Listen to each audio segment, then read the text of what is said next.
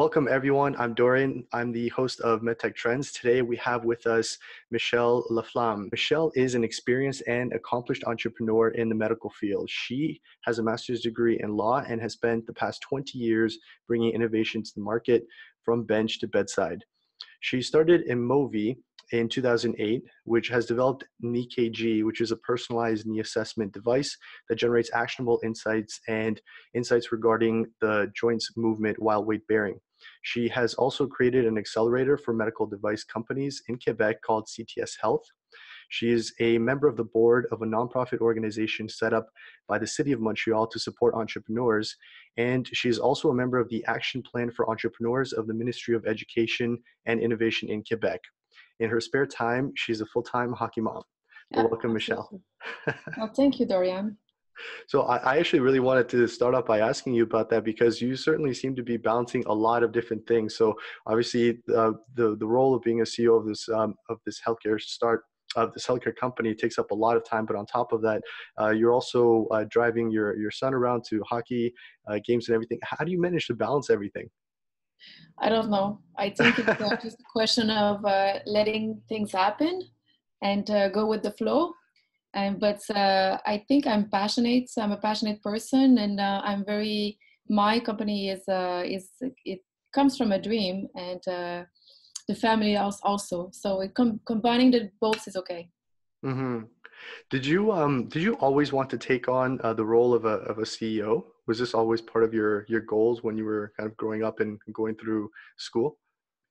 When I was young, very young, I remember at the elementary school, I wrote to the teacher that one day I will have my own company. Then when you have to decide your career and your plan in terms of school and so on, then I decided to go and study the law and become a lawyer. And I realized that the law was a tool for me to accomplish my ultimate objective, to have my own company. And health was a very interesting field because you are able to to create your company, but to ultimately help people. And so this is how it happened. Mm-hmm, mm-hmm. And you also mentioned that that your mother was an entrepreneur, I believe. Was that right? Yes, and it was quite important because when you go to school, you go to universities, you have your law degree, your master degree, and then you said to your parents and your family, okay, I stop everything and I'll start my own company. It could be a shock. But my mother was an entrepreneur, so she was very happy and said, Michelle, go. I really encourage you to move forward and you will succeed. So it was very helpful. And That she is. was a model as well. Mm-hmm. That's very encouraging, absolutely, to have role models that are so close to you, because you could go out and find mentors in a lot of different places. And I think it's become very easy to do that, to have role models and mentors, especially in the age of social media and pretty much everything internet related. But it's not always easy to find the right person to motivate you and that can really inspire you. So if there's someone that close to you that can do that, whose opinion you can really trust, I think that goes very far. That's true, because the person that are very close to you will tell you the exact truth. That sometimes you don't want to hear, but they are here. They are there to help. Were there any moments like that when you were thinking of creating Emovi? I would say, of course, yes. But the most important moment was in 2016. When you bring innovative devices, innovations to market, there is a very well-known how can I say that? But problem that is called the value of death. So I faced the value of death in 2015, 16, and that moment was very crucial to have the help of your parents to say, well, you face a very difficult moment, but you're gonna make it. So, and we just I was able to make it, and now we are the objective for us is to attack the critical mass. So just a little bit further the value of that, so which is very a very good feeling. I can imagine, absolutely. So, you mentioned that. So this was an important event that happened in 2016, and between then and all the way going back to 2008, when you were first starting this company, obviously a lot of different things have happened along the way.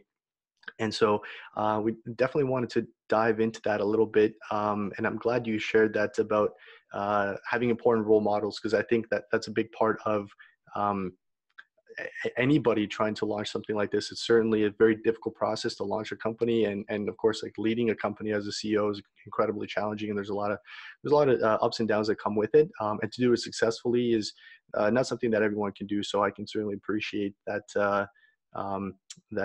Having role models and just being very very adamant about doing good for people, that can actually help a lot with the success of the company.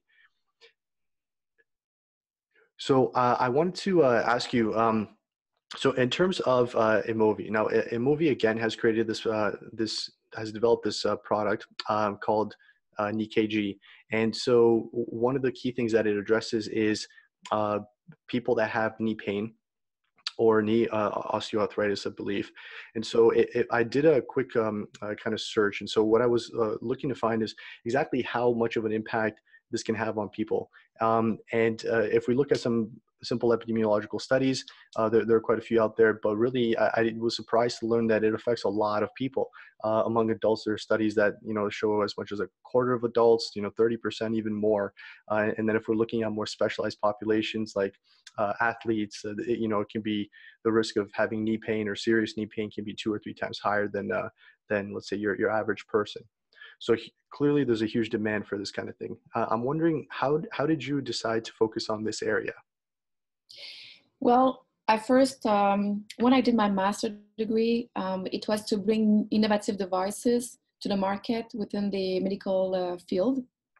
And I worked with, I was lucky enough to work on different projects with the American Red Cross to address the Creutzfeldt-Jakob disease, for example, to bring new filters to the market. And in 2005, I decided to work with companies to try to identify a technology that I will try to push myself and bring to the market, rather than working with companies.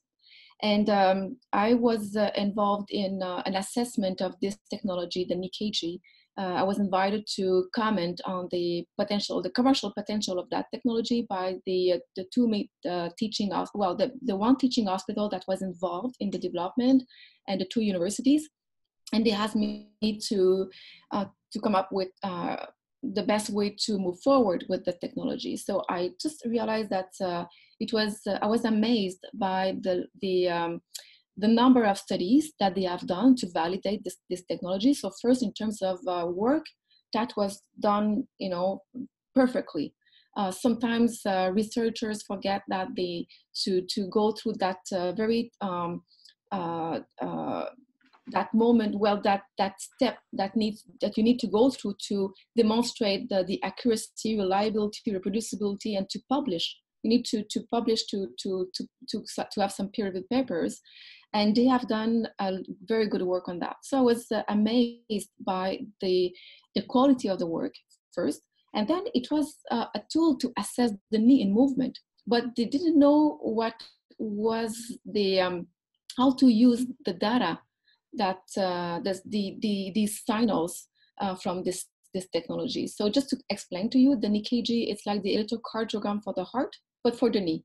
It measures the knee function. It gives a tracings of your knee movement in the triangles of movement of your knee, and it measures with very, very high accuracy the movement of your bones. And those signals, those tracings, what we have decided to do is to correlate them to clinical information, what it means for a doctor.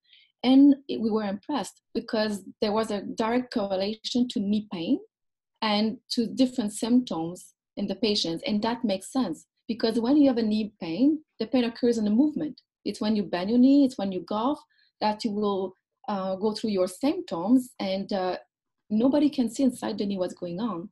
Now the X-ray and the MRI are static, and they do not have that correlation to pain. So the doctors what they do is, okay, we're going to try this, we're going to try that, we're going to do this, we'll see.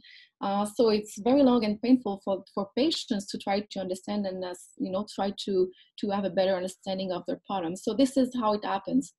It's really first finding this very wonderful researchers team, and secondly to work with doctors on what it means in terms of signals, and then to use artificial intelligence to correlate these data to these clinical meanings, and to develop the KneeKG as it is right now. So now it's a tool that is available to doctors to help them to assess the knee, to have a better understanding of the pain, the cause of the pain, and to address these mechanical deficits. Mm-hmm. So if I understood correctly, so the original, like while you were looking at all the evidence that was generated and all the publications related to this technology, the original like KneeKG instrument, that was developed for research purposes, or was that was that intentionally designed for clinical application? It was designed to understand what's the impact of the ligament and the ligament reconstruction in the knee, to understand what, as a surgeon, what type of reconstruction they should do in the knee. And now they try to, well, I don't want to use the word guess, but it's a art. You, as a surgeon, for a knee surgeon, is a lot of everything is based on experience and art. So it was the purpose behind the KneeKG technology, was to give them a better tool to research the best technique for surgery. But it turns out that it explained the pain, the symptoms. And in fact, the literature that exists right now acknowledge the correlation between the movement and those mechanical deficits. And knee osteoarthritis is a mechanical disease. So if as a patient you have knee OA, then you can address those mechanical deficits. It's a wear and tear disease, and it's caused by the stress on your knee. And this is why a lot of athletes suffer from osteoarthritis in the knee. And this is why active people also suffer from that. And this is why some obese person also suffer from that, because it all relates to the alignment of your lower limb, the way the bones relate together, and causes some stress and some pain and impact on the cartilage. This is what can be measured and addressed. Mm-hmm. So in terms of actually, so using KneeKG, let's say if I'm as a patient, I'm going into a clinic. So I would be coming in for knee pain. Let's say I'm not sure exactly what it is. I can do an assessment using this device. It would record this information, process it using intelligent analytics, and then at that point, it provides a certain output, and that output could be it could help to diagnose something like knee arthritis or knee pain, or something, let's say, more severe than that. And is that a similar process? Is that what would happen? Yes, in fact, for a doctor to diagnose knee osteoarthritis is pretty easy. The problem is what you do, what can be done with the patient. Now they only manage the pain because they don't know what to do. What can be done to stop the progression of the disease? And because it's a mechanical disease, then the real impact and the real value proposition of the KneeKG is to bring that information. These are the cause of the OA progression, and this is what you can do to address those mechanical deficits. And we have in Quebec, a huge clinical study, and in fact the biggest one in Canada on knee osteoarthritis was done with the support of the Ministry of Economy and Innovation and the Ministry of Health, to document the impact of using the KneeKG system with knee osteoarthritis patients, and to compare the results. If you use that information, those results, to personalize the treatment plan compared to what you do now to a normal patient, then the results were significantly impressive in terms of patients reduced their pain, increased their function, improved their quality of life, their adherence to the treatment plan. So the impact was very meaningful. hmm and again, like all of this is because the device itself actually let's say me as a physician give it gives me better information, better diagnostic information, which I can then use to actually do the diagnosis and create a treatment plan that's really tailored to individual patients. It's really the information Exactly. part is more rich than you would get if you were just doing an X-ray or an MRI. Yeah, exactly. It's like, for example, the heart. A doctor could say, okay, you have a problem with the rhythm of your heart, but the electrocardiogram will give additional insight about the exact problematic and cause, so that the doctor can better understand and figure out what needs to be done. I'm wondering also, this is obviously this was developed alongside a team of clinicians, and I'm wondering how that process went. Did you have to get specialists on board that could help with not only the technology part of it, but also let's say like the visualization of the information that's collected by the device? How Yeah, was that feedback? exactly. Yeah, exactly. We worked with a clinical advisory board, and we had some. We were very lucky. We worked with a very knowledgeable person in our field, thought leaders, and they gave us some time, because at the beginning, as a startup, you don't have money. So they just helped me and helped me to better understand those signals and what it means, and to correlate them, to do some trials, um, to make sure that we document properly, we are able to publish, and we now have more than 100 peer-reviewed papers on the technology, in terms of it's all peer reviewed. So it's a for me it's a wow. It was very, very helpful to have those clinical advisors, and I can name some of them. So we work with Dr. Ranger in Quebec, Dr. Guérimard, Dr. David Baillargeon, Dr. Laving.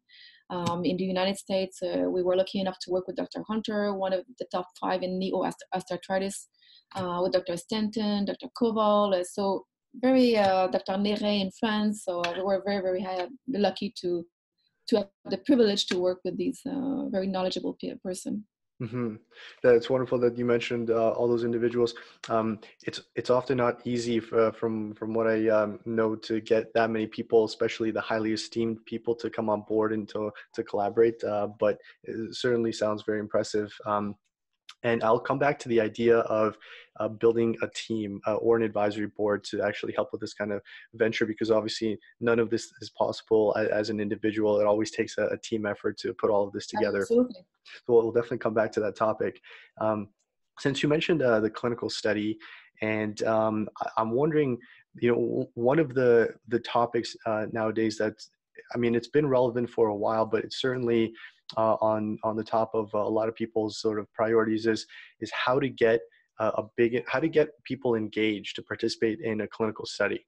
The recruitment process is always something that is that can be a barrier, can be a challenge, and it's not just because you often need to hit a certain number of patients to be able to make it to get your to make the results clinically and statistically relevant.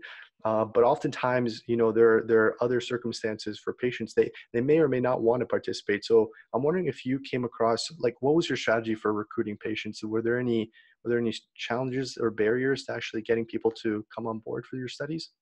What we have done, in fact, the clinical study, that the latest we have done on about 1,000 patients with the Quebec government, what we have done is, the researchers, what they have done is they recruited family practices, and the doctors of these family practices, they recruited 300 of these group practice, and the doctors in these group practice have to recruit 2 or 3 patients. Mhm. So that was the way to overcome that challenge. Otherwise, I agree with you. It can be a real challenge. Absolutely, yeah. And I know that there are a lot of services dedicated to just helping companies or agencies actually recruit patients.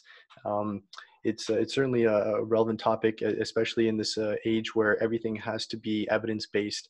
And so a lot of decision making, or more and more decision making, is happening around, what is the evidence to support this decision to adopt a certain technology or a certain medication. And then, in other words, what is the value? And the value is demonstrated by this evidence. But the evidence is often very lengthy and very expensive to do. And of course, there's a practical limitations of actually enrolling patients to begin with. So glad to hear that you were able to overcome that with a certain strategy. Yes, something that helped us is the fact that the clinical study was not led by a company. It was Mm-hmm. led by a teaching hospital with the support of the Quebec government. So that I think makes a big difference. And it's the results are even better for us. It's more credible. Interesting, very interesting. Um, you also mentioned that the device has reimbursement both in Canada and the US, if I understood that correctly. We do have some reimbursement. For example, in the US, we some customers report reimbursement, but we do have to come up, of course, with budget impact assessment per payer. This is what we are doing now. But so far, so good. We use CPT codes that exist, but we need to continue to document the clinical benefits and the economical benefits. So this is one of the main priority. We just closed the financing of $20 million, and one of the priority is really to document and make sure that we are bulletproof in terms of economical data per Mm-hmm. payer. Mm-hmm. And Yeah. oh, sorry, I think you were going to say something. Yeah, and in Canada, we have started with the Quebec province. We are in discussion for now to reimburse the test. And the objective is to, of course, to get the reimbursement, the Medicare coverage from coast to coast. And Halifax, we have some very good news. We work with the Nova Scotia Health Authority over there, and they have the KneeKG system, and they open to scale up. So very good good news for us. Mm-hmm. For And for sure. patients living with knee pain. Especially for patients. And we are going into a demographic where there are more older adults, and so it's becoming more and more relevant, as certainly as there's a demographic shift happening right now. And I'm also wondering, are there any restrictions on the reimbursement criteria that you have right now? Are you going for a certain patient demographic, or would this be, let's say, available to anybody? They are ICD-10 applicable to the KneeKG. For example, in the United States, it covers all type of knee pain, from knee osteoarthritis, ligament injuries, meniscus tears, also residual pain post-op. So it covers a lot of most of the main problems of the knee. Mm-hmm, mm-hmm. I'll just mention my age, but I'm 30, and then so if I wanted to go into a clinic, let's say this was purely voluntary, but if I wanted to get my own assessment, then can I go to the clinic and just do it pretty much on my own and get it covered that way, or would I have to get like a prescription? Do I have to go through my primary care doctor, which is obviously, they're the gatekeeper to a lot of getting a lot of additional testing done, but would that be the process? I can go myself, or would I need a prescription for that? Or not a In prescription, but a Canada, referral? in In Canada, Canada. in Canada, well, you don't need a prescription because we are still in the private market. So some clinics offers the KneeKG system. We have some clinics that will open in Vancouver. We have some in discussion in Ontario. We have existing clinics offering the system in the test in Quebec. We have some also in Nova Scotia. So, but except for Nova Scotia, you don't need a prescription. In the United States, it depends on your coverage. So it depends on the payers. So and it's a slightly different system over there, yeah, to put it lightly. yeah, exactly. So this is good. So it's going to be accessible to a wide variety of patients, and certainly a lot of people can benefit from using this technology. And I'm wondering also now, kind of zooming out a little bit, just going back, let's say since 2008, since the company was started, what are some of the key milestones, do you feel, some of the moments that you felt like, okay, this is awesome? Now, one of the things that you mentioned was the securing of the 20 million in funding. Were there any other major milestones that really drove the company toward its the success that it's experiencing now? Yeah, absolutely. I think one of the key driver was the acceptance, the adoption of our technology by Penn Medicine in Lancaster in the United States. It's a health network that is a huge health network, and what they have decided to do is to to focus on innovative devices to reduce their cost. And because a lot of companies go and knock to the doors of hospitals saying, "Oh, we have a new technology, we would like you to assess it," and so on. So they with Capital Blue Cross, they teamed up, and with Aspire Ventures, so three partners, partners in fact, they team up and decided to um, call or send a call for proposition to companies so we could apply and well, propose our technology, and we were selected among I think 100 participants, and so two companies were selected. So we were very, very lucky. And so we went through the certification process. It's a process where they assess if your technology, well, the technology has to respond to a need, an important need that will make a difference in terms of health impact. You need to demonstrate that you can reduce cost. So all of the credible aims, you need to address them and demonstrate that you have proven that. And then you go through the process of certification. Can you connect to the EMR? Can you do this? Can you do that? And so on. And are you easily scalable? And so we were certified. So I was very, very enthused about that. And it was a huge step for us. So it means that we can expand, we can scale up. We learned a lot from that process. These people were amazing. They you talked about mentors. They were not officially mentors, but they act as a mentor because they were very helpful in helping us to understand the potential barriers, objections, the improvement required, and so on. And they were they were in a solution mode. So it was a very easy process in that regard, and we were certified, and we are now doing the pilot with them, with the objective to be able to expand across their health network, which is amazing. And that's something that happened to us. Second thing is the clinical study with the CHUM and with supported by the Quebec government. That's a huge endorsement, and the results are fantastic. Not only in terms of we are happy with the results, of course, but they come from an institution, a health institution. So and it was a very difficult process. We were approved among many others, and so it was quite a challenge. And so that's another key driver. And those two led to the financing that we closed $20 million because of the results, because of the market demand, because of the traction in the field. These two items open doors for us. So yeah, I would say that. And it sounds, yeah, both huge opportunities, and those are projects that are going to continue into the future. Will it take? Do you have? So you mentioned the pilot. Will that take a few years to expand those operations? The objective is of course, to expand across their network, and Capital Blue Cross is part of this collaboration. So Capital Blue Cross covers 21 countries in the United States, and they are part of the Blues, and the Blues cover 1 American out of 3.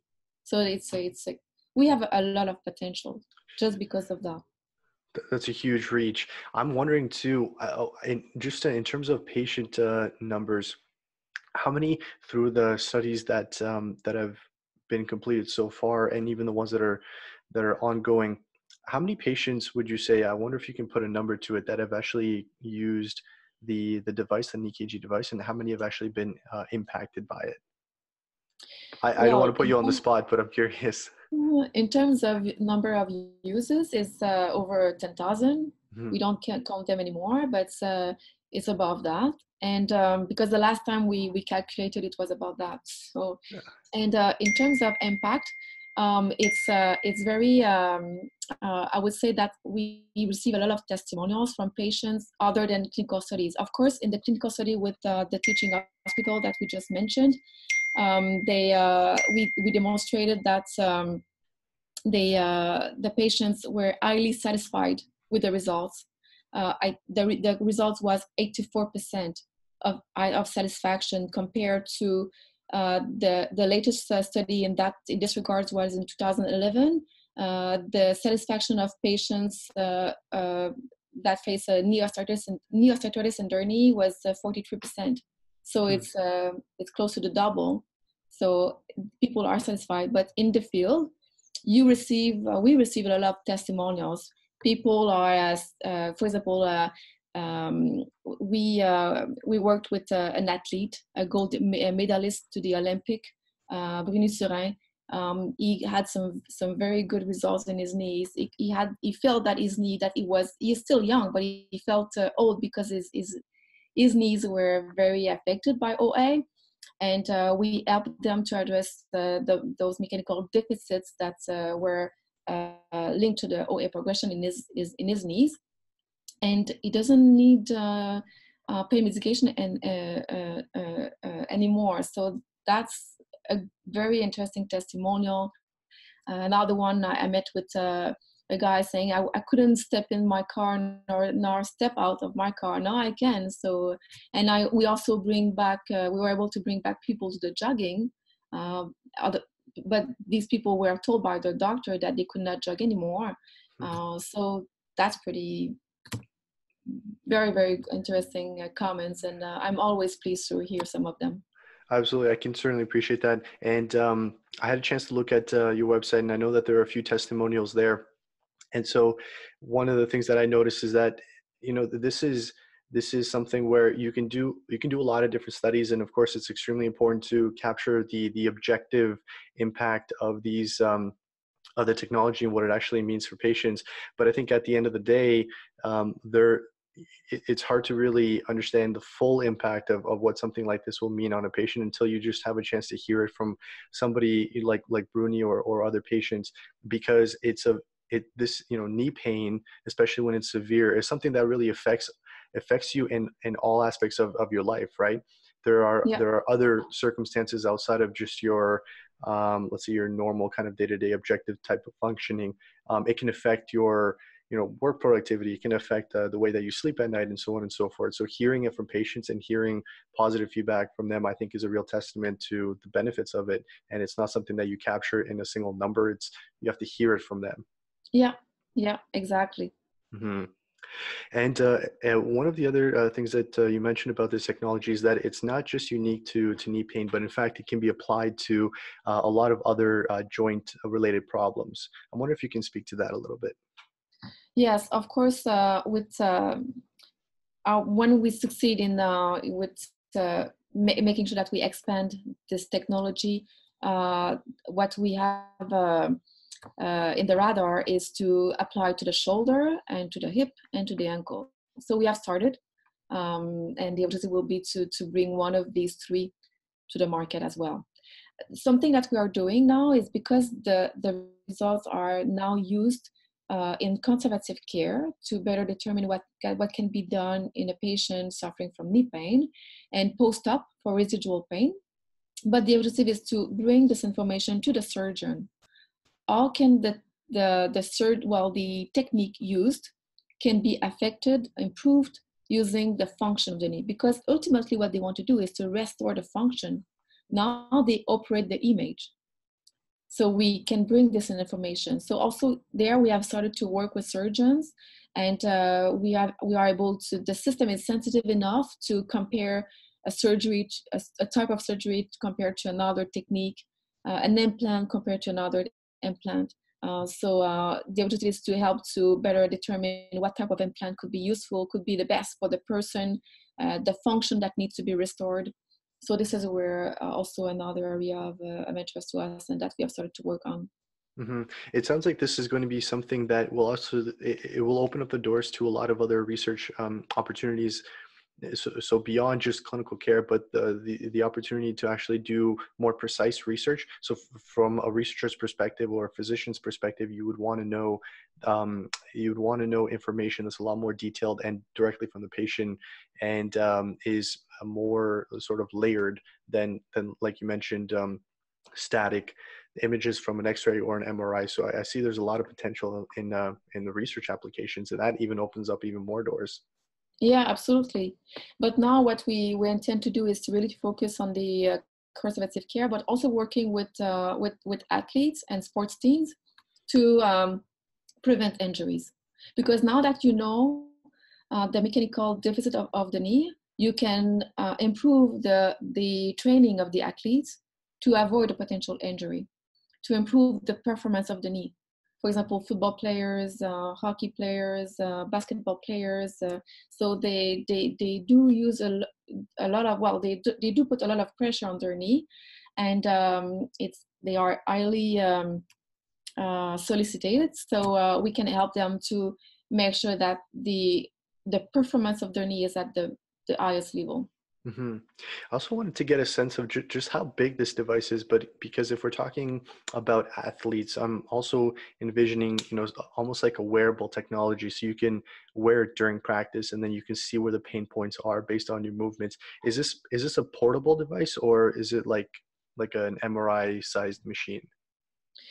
It's the equivalent to the electrocardiogram. So the test is done on the treadmill, and the size of the system is a bit like the echograph Hmm. aside the treadmill. And it's not portable because those portable technologies exist. But the problem is that they cannot be used to diagnose the cause of the pain. It's wellness. These are wellness system to score and to improve movement, but it's more well-being. It's not medical grade. Hmm. So to bring that technology to the portable level, the technology needs to be improved. The technology that exists right now is not yet portable, but we are working on it. Try Hmm. to do something around it. That's an interesting point you bring up. You're right. There are a lot of like wearables are becoming almost fashionable. It's not just Yeah. something that's useful or trendy or something. It's just fashionable to wear them. Um, but there's a distinction here between something that's available to the consumer and something that's available to practitioners who actually use it in a professional setting. And I wonder if you can comment on that a little bit. This is not just a simple device. This is something that's medical grade. Yeah, exactly. So we are FDA approved as a class 2 device. It's a system that our customers are clinics, hospitals, rehab centers. Um, so we work with the three of them. And the KneeKG system is installed for free. There is no cost for the clinic or the hospital, and the business model is a fee per use. So it's reduce the risk for the customer, and it's the objective is to remove any and all barriers to make sure that we can expand. But so the customer is really the we work with the clinicians. Hmm. Hmm. Okay, I'm getting a better sense now. Let's go back to the topic of building a unique team. Now, the company was around since 2008. Um, how have you gone through this process of selecting people to work with? Oh my God, there is a question of talent and there is a question of timing. At the beginning, I think you can get confused because you meet a lot of talent, but the timing is not right. So I made the mistake of hiring talent, but not at the right time. So then you learn. It's a learning process, and I I think we now have the perfect dream team. We have 15 employees, and in the US and Canada, and very knowledgeable person. But I realized that the values are important. So the values of Emovi is to really make sure that we are people that are who are passionate about what they do, uh, and they are willing to make a difference in the lives of people. It's not only a job, their passion makes a big difference, and the pleasure to work the pleasure to work with this new technology, the pleasure to work with doctors, the pleasure to work with patients, the pleasure to work all together. So those two things were very, very important. And, when I met people, not only I was looking for talent, but I was looking for those two values. And all of the team meet these two criteria, and it makes a big difference. I can imagine. I'm sure it makes a big difference.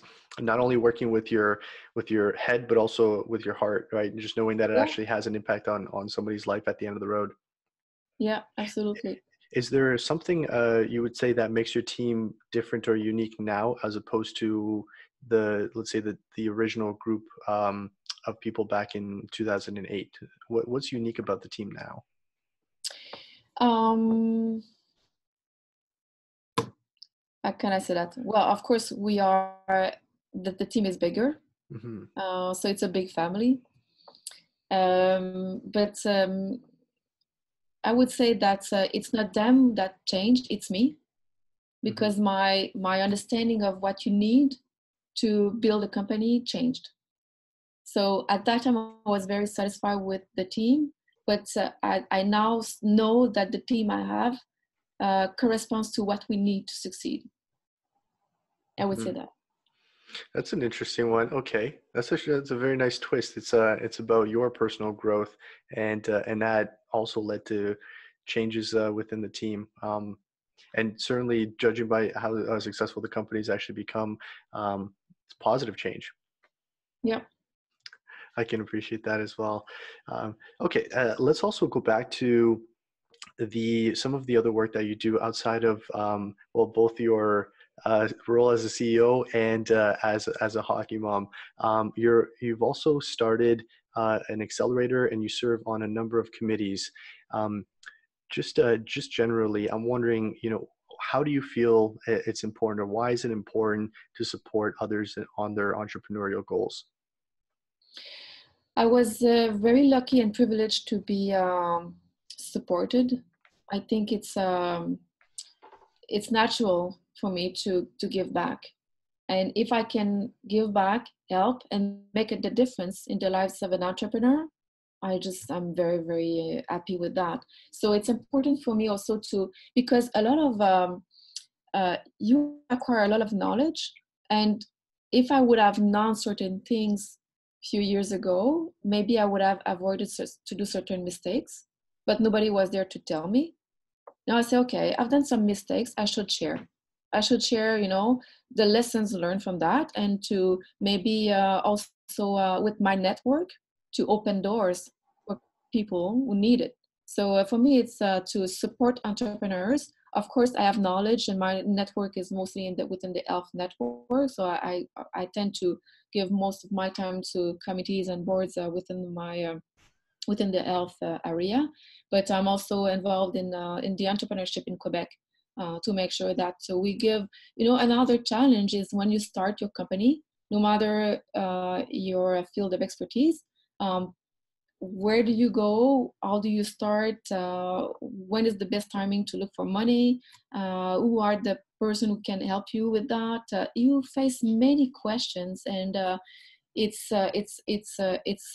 very challenging, and you don't know. You really don't know. You need to search the information, to test the information. So I would like to help in facilitating that work for entrepreneurs, and I think in Quebec, the organizations here are doing a very good job because I'm involved at the table d'entrepreneuriat. The objective is to develop some tools to help entrepreneurs first educate young people to the possibility to become an entrepreneur. It's a possibility. It's an option. You can become a dentist. You can become you know um, A lawyer? a lawyer, a mailman, whatever. But you can become an entrepreneur.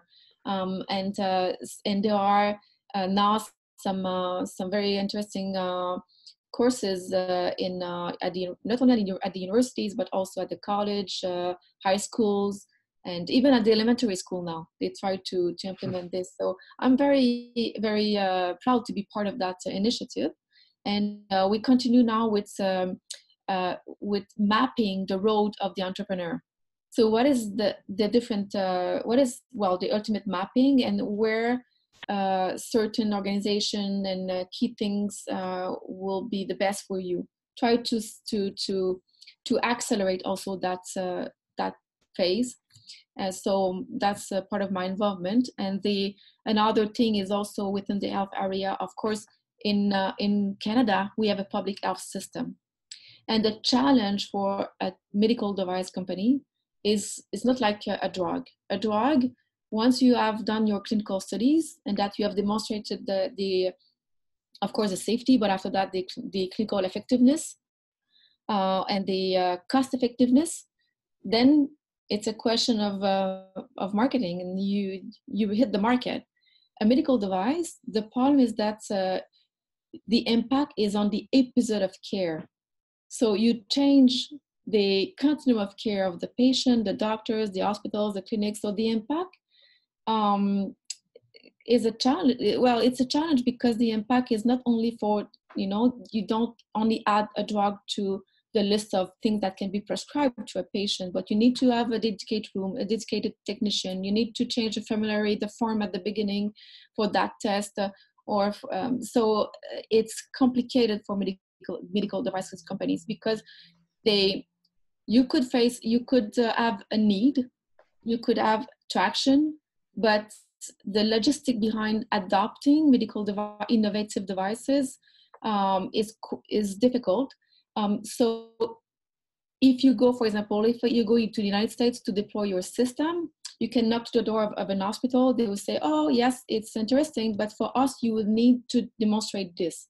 So come and we'll work together. We'll see, our job is to demonstrate this impact or this impact. Another hospital could say, no, this is not the way we would like to see it. We would like to see it that way. So it's pioneering. Because of our public health system in Canada, per province, you could use your medical system to help companies to create adoption. Imagine if we are able to use our health system here in Canada to say, okay, we invite companies, a bit like the privilege we had with Penn Medicine in Lancaster. Say, okay, we invite companies to come up. We're going to assess your technology, and if you meet those criteria and those things that we need here in our province, then you have a market. We're going to have some tenders to adopt the technology. And then you can use the data generated, economic and clinical, to go elsewhere in other health network and use this to expand. I think we have the privilege in Canada because there is that unique particularity of the public health system to be able to offer that to companies and to attract companies to come here, invest here. And like Emovi, my company, because of that success, well, we were able to close the financing to support our growth. So if we are offered that, we will interest and attract new companies and investors who will support those companies. So this is another project I have with some organizations in Quebec who are working on making this happen. Mm-hmm. You mentioned something very interesting, this distinction between medical devices and medicines. I'm more familiar with the medicines than I'm with the medical devices, but there is a very clear distinction between the two. And I'm wondering, do you see KneeKG as having an impact on the, let's say, the practice guidelines in terms of how things like knee osteoarthritis or knee pain are actually not just diagnosed and treated, but really in terms of a broader kind of clinical workflow around how those are dealt with in a clinical setting? Yes, of course, but it's already in the guideline, because the guidelines for doctors, what they say is that as a doctor, when you face a patient having a knee pain, you need to assess the alignment. You need to assess when during the gait, you need to try to visualize what is the alignment. But doctors, they are unable to do it. And when you do it, you can have 10 doctors, they will come up with 10 different type of identification of alignment. So it's difficult. So the guidelines, they say you need to assess the mechanical alignment, because the alignment is predictive of OA progression, and of course it explains different symptoms. So the next step for us will be to say, you have to measure the alignment, and the best way to do it is with a validated measurement tool, such as an EKG. Of course, such as an EKG probably won't never be in the guidelines, but with a validated tool, because this is what we need now. We cannot continue to measure, to try to guess what's going on in the knee based on our eye only. Mm-hmm. That same issue, I think, is it comes up in virtually every single branch of medicine. I think it's this idea of trying to really standardize care, but at the same time, you want to be able to tailor it to individual needs. And so there's almost like a tug of war between, okay, let's have a tool that is very good and can give us very accurate and detailed information for us as clinicians to make detailed diagnoses and very accurate diagnoses, but at the same time going one step further and saying, okay, here's this individual patient, how do we tailor this, these guidelines, which are really that's exactly what they are. They're guidelines at best. How do we tailor that to individual patients? How can KneeKG sort of fit between those two endpoints? The standard of care can sometimes be more costly than a personalized care. And the KneeKG is a perfect example, because the standard of care now is when a patient comes with a knee pain, they say, okay, X-ray. And then this is what this is not the standard, but this is what every doctors do. They first start with the X-ray, and then we say, okay, we're going to try to do some exercises. Let's try the physical therapy to see a physical therapist. We can try a brace, and we'll see. Come to your next visit, or second visit, if it's not solved. The issue is that the patients come back to the second visit, say, well, that helped a bit, but I would say it's a 50-50, because in the literature it's all of these work, but it's 50-50, and nobody knows why. So they say, okay, we're going to do an injection, we're going to do something, we're going to do this instead, and I'm going to refer you to the MRI to see an orthopod. And then if the patient is not a surgical candidate, we will be back to square one. So the cost of the episode of care is very high. It's anything between $1,000 and $4,000.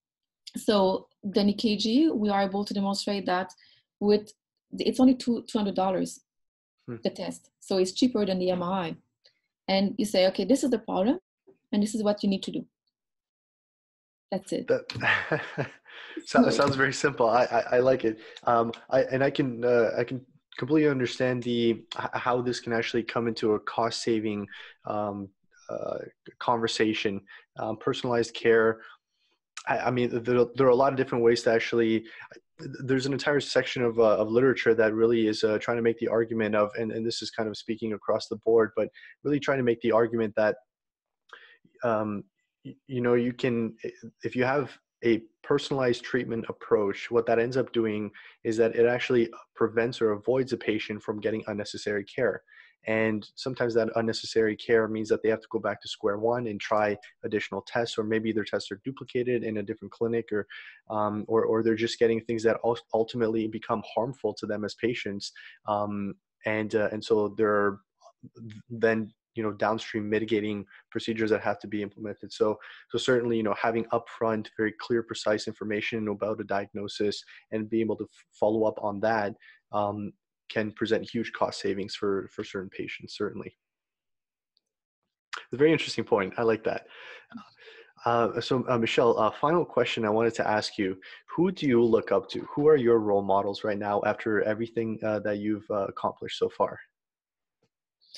I think any and all entrepreneurs, even those who start, are a good example to me, because they are refreshing. They, you as an entrepreneur, the company, you have a point where it's no longer a startup and it's not yet a big company, but in between you start managing people rather than being actively involved in the field.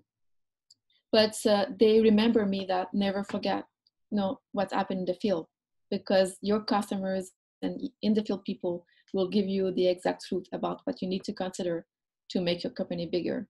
So they are very inspiring also by the courage they have to start their company and to do something like that. Also, I'm very inspired by athletes. In a certain way, there is a parallel you can do between athletes and entrepreneurs, because they start with nothing. The only thing they have is the belief in themselves with a coach and no money. They have to do miracles, and they believe in the ultimate objective that people around say, oh, cool. But, you don't really get help until you succeed. So entrepreneurs, entrepreneurs face the same challenge than athletes. You need to, you face a lot of sacrifice, and your life is a bit different than others because of its requires to build a company. So there is a lot of parallel with athletes, and I'm very inspired by them. They're, what they have invested in terms of time and effort to get there, and even if they have if they did not go to the Olympic, for example, but the work they have done is just wonderful. And I was listening to an interview with Georges St-Pierre about a month ago, and I'm not at all. I don't mixed martial arts. I don't watch Ultimate Fight Combat and so on, but I was impressed by things he was saying, the things that he has learned throughout his process about the challenges of performing, not performing, the challenges of the competition, the preparation to it, and so on. And it was this is where I realized that the parallel between entrepreneurs and athletes. Mm-hmm. It's this combination of, and I like the way that you put it as well, in terms of it comes with a lot of personal sacrifice, and oftentimes being misunderstood by other people when you're just, you're in the zone and you're doing your work that, while other people are, let's say going off and maybe working on their hobbies. Obviously, hard work is something that's in common to both athletes and to entrepreneurs, and dedication, perseverance. I mean, it's the list of all the it's like the secret sauce that's required to succeed in both. Yeah, because something that an entrepreneur has to explore a lot and believe in this capacity is the intuition. I would say even feelings, because for example, my company, if I would have waited the data, the market to tell me that there was a need, and this is the way I would bring this technology to the market, I would have never started. Because it depends on of your product, but for us, the KneeKG is a breakthrough innovation. So there was no need, there was no demand, there was no market to assess. So it's a bit like the athlete, start something and say, okay, cool, but are you sure you're gonna survive? I say, yeah, I'll survive. But you have to believe in your gut feeling, and and I invite entrepreneurs to believe in it, because it takes time, but it pays. Mm-hmm. And it pays not only for you, but clearly there are a number of patients, many thousands of patients who have used this and benefited from this technology. And I'm sure there are many, many more thousand in the future who will also benefit from this greatly. So it's important, because this is the reason why I'm doing it. Because I was doing a lot of sports younger, and I suffered a lot from knee pain, and I couldn't believe that, there is nothing. You have to wait and see. Mm-hmm. So if I can help people suffering from knee pain, that will be, my dream will be accomplished. Mm-hmm. It's wonderful to hear that. So Michelle, it's been an absolute pleasure speaking with you today. And what I would say is I wish you ongoing success. and I hope you continue to inspire others. I certainly feel motivated and inspired after our conversation today, and I know it will benefit a lot of patients in the future. And so I'll say on behalf of everyone in the future, thank you, and let's keep everything going. Well, thank you, Darian. I appreciate it. Thank you so much, Michelle. So to our viewers and listeners, we'll see you next time.